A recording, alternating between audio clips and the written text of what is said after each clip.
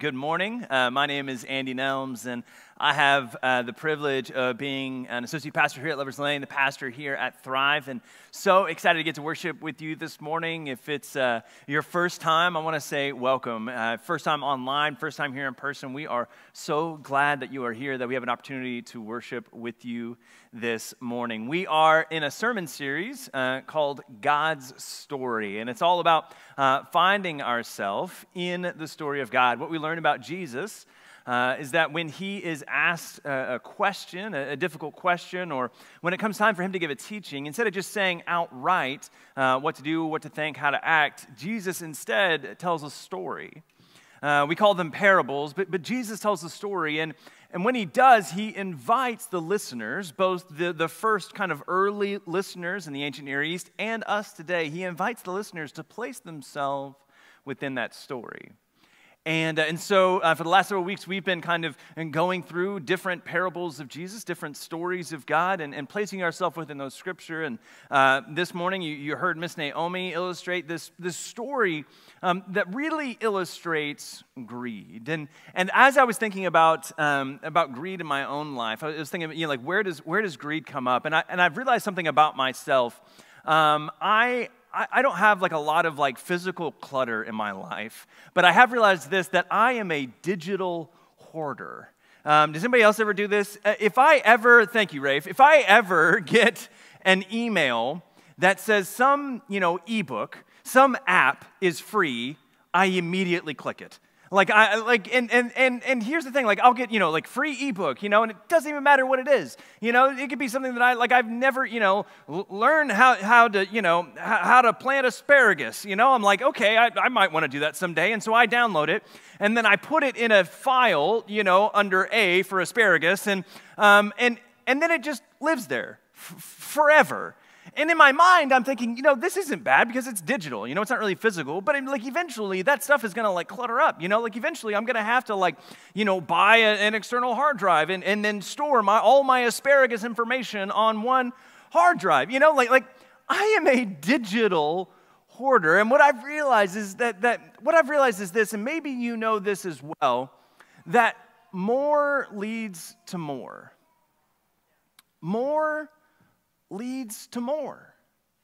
And this can be a really good thing in our life. More love leads to more love. When we have love in our life and we strive after more love, it will continually lead to more love, and that is a great thing. More generosity leads to more generosity. When we are generous in our life and we strive to be more generous with our possession, with our finances, with everything that we have, when we are generous and we strive to be more generous, we will continually, that will be a never-ending goal to be more generous, and that is a great thing. But it can also be something that's negative, right?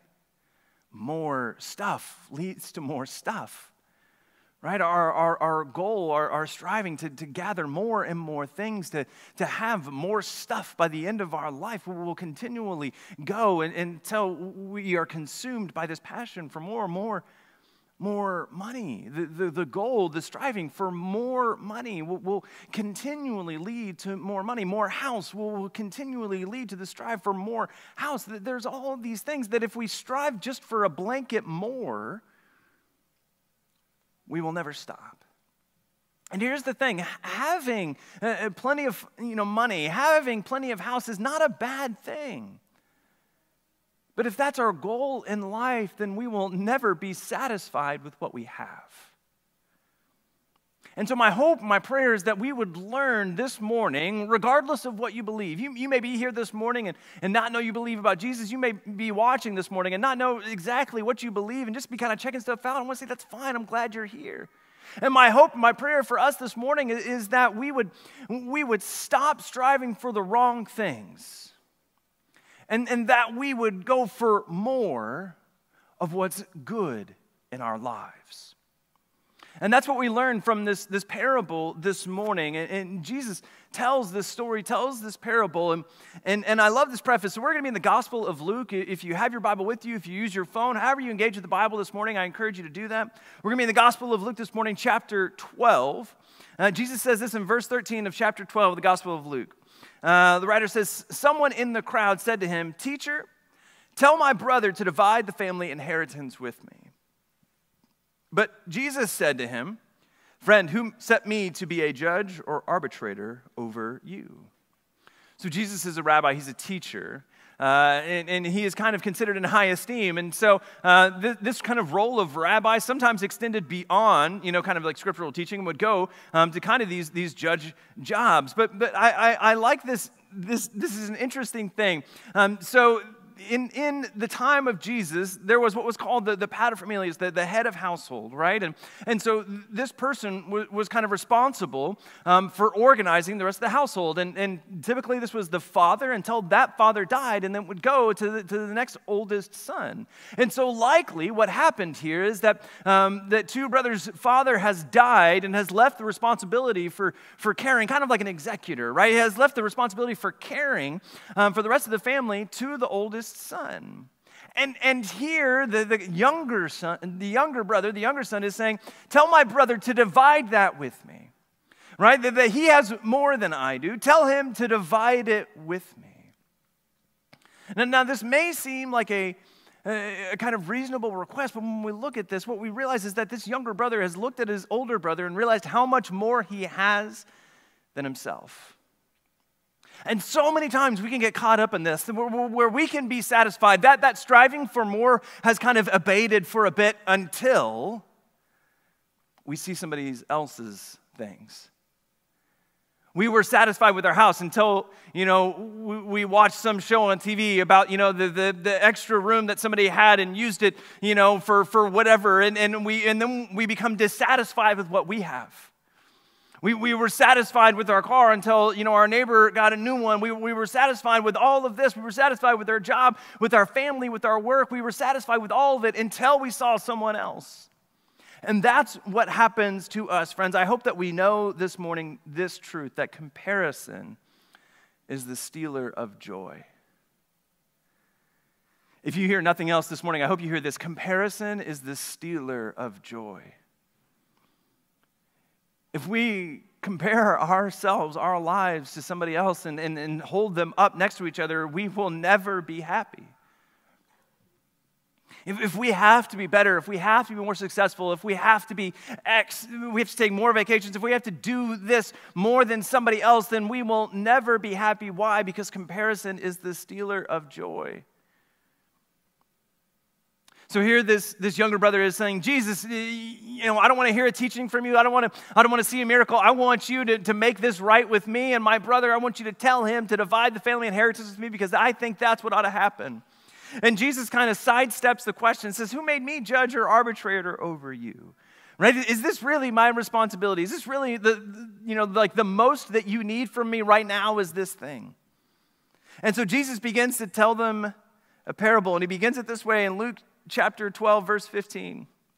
Take care, be on your guard, Jesus said to them, against all kinds of greed. For one's life does not consist in the abundance of possessions.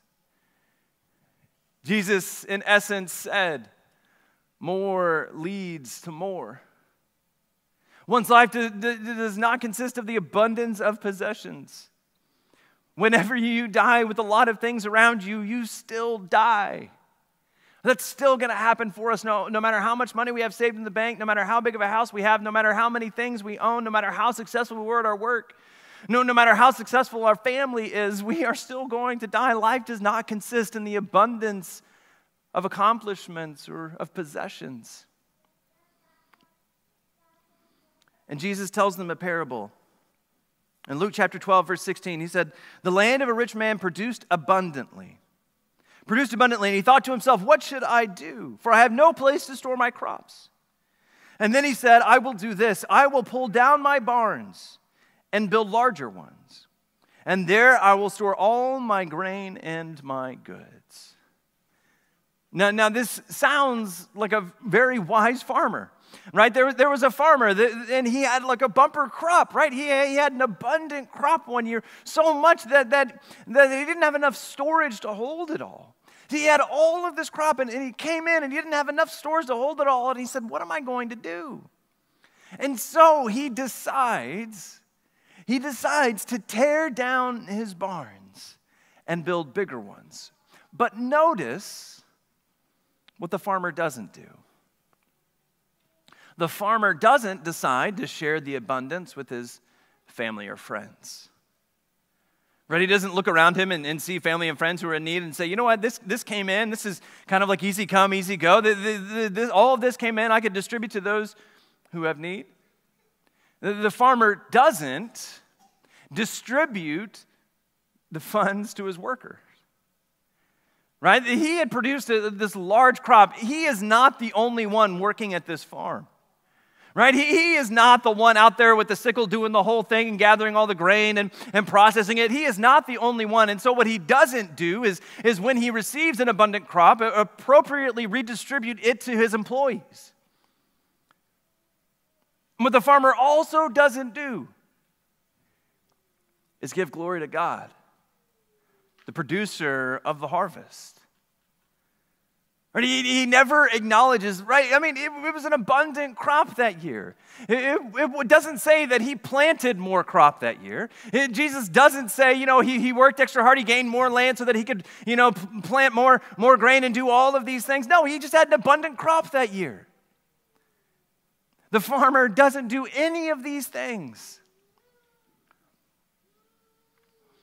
And at the end of this plan, at the end of this idea, at the end of this, he says, I'm gonna tear down these barns and build bigger ones. So that, he says this in Luke 12, verse 19, and I will say to my soul, soul, you have ample goods laid up for many years. Relax, eat, drink, and be merry. Now, I have been guilty of this thought. A couple of months ago, Melissa and I had, my wife, had a week at our house while our 3 kids stayed with grandparents. And this was like the first time in over a year, right? Since the beginning of COVID that this has happened. And so we had a week where we were working, she was doing schoolwork, but still in the evenings we had to ourselves. And it was really an incredible time. And you know what we did most of that time? We talked about our retirement. Like we talked about what it was going to be like when we retired. And, I just turned 33. Like, I've got a ways to go, So it was so funny to sit there and kind of talk about retirement, but we were really looking forward to this time.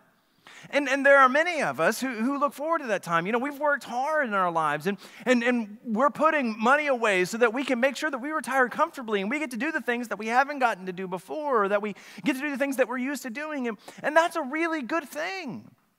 That's a really good thing. But here's what I hope that we know.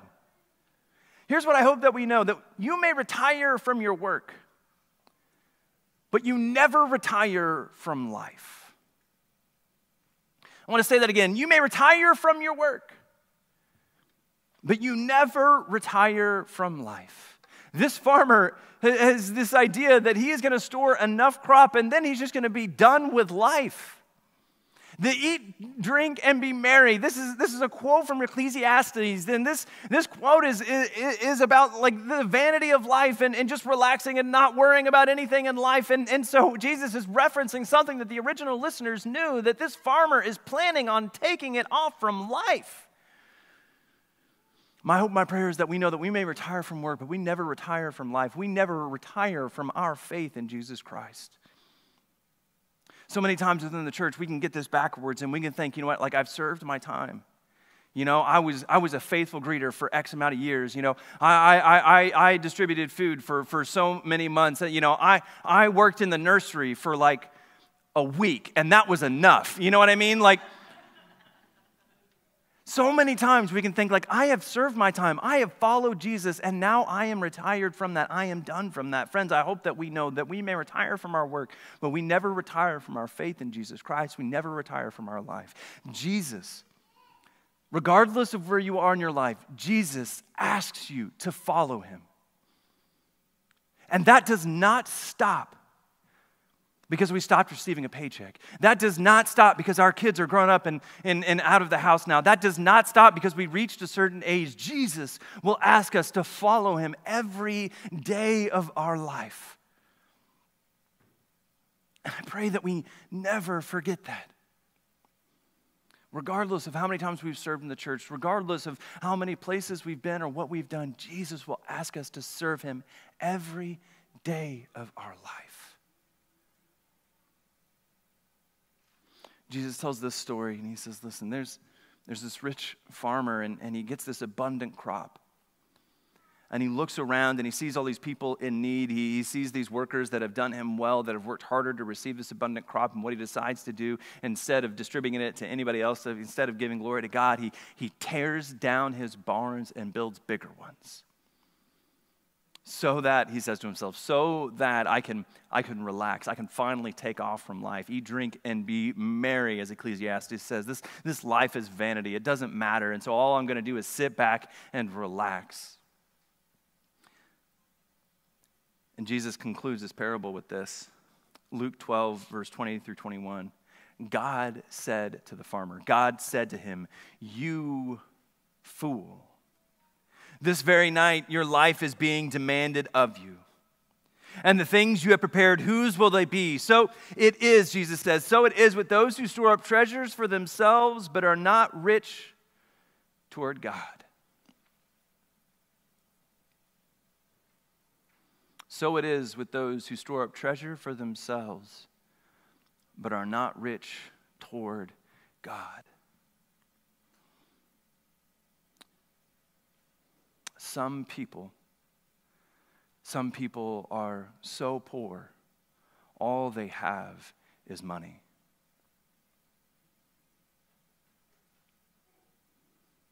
Friends, more will lead to more, and if we are consumed with putting more in our storehouses and building bigger barns, that desire will never be abated. That desire will never be quenched. But if our desire is to do more good in this world, if our desire is to be more like Jesus Christ, then we will live a truly satisfied and significant life.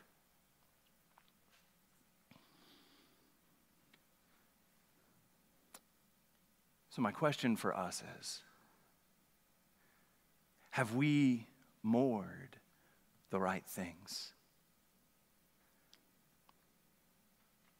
In other words, what's in our storehouses? Have we strived for more of the wrong things and stored up our storehouses, or have we focused on being rich toward God, serving Jesus Christ? That's my question for us this morning. And I hope that you'll try something this morning. I know that, some of us, like, we have a lot of stuff. I can open a closet and see plenty of things that I have not used in a significant amount of time, and I can see like a lot of this stuff around me. And in reality, that stuff kind of like clutters my mind. It clutters my spirit because I have to still be concerned about it, even though I think it's kind of out of sight, out of mind. So here's what I hope that you'll practice. Just try something this week. I hope that you will intentionally give away something you've stored away. Right? Intentionally give away something that you've stored away. You have something that would mean a lot to someone else. And in fact, it would mean more to them. And it might bring you actually great joy to know that they are using it.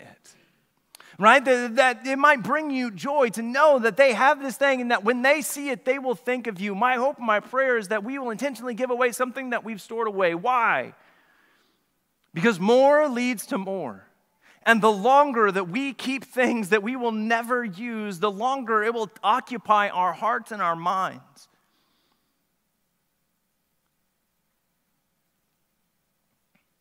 My hope and my prayer is that when we get to the end of our life, when we get to the end of our life and we have an opportunity to look back on the impact that we made, that we would not be people who have simply built bigger barns,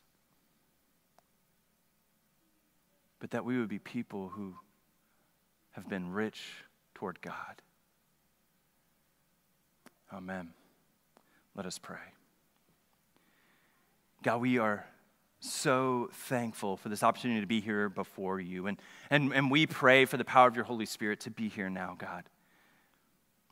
That you in this time would minister to us. God, we pray right now as wherever we are, whatever we are doing, God, if we are here in person, if we are, God, at home wrestling kids or doing dishes, whatever it is, God, I pray that your Spirit would come to us now and minister to us so that your word may fall upon fertile soil. God, we pray this morning that we would not be people who build bigger barns, but be people who are rich toward you.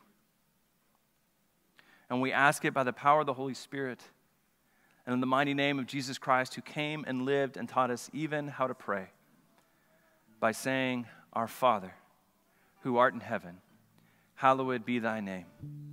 Thy kingdom come, thy will be done, on earth as it is in heaven. Give us this day our daily bread, and forgive us our trespasses, as we forgive those who trespass against us. And lead us not into temptation, but deliver us from evil. For thine is the kingdom, and the power, and the glory forever.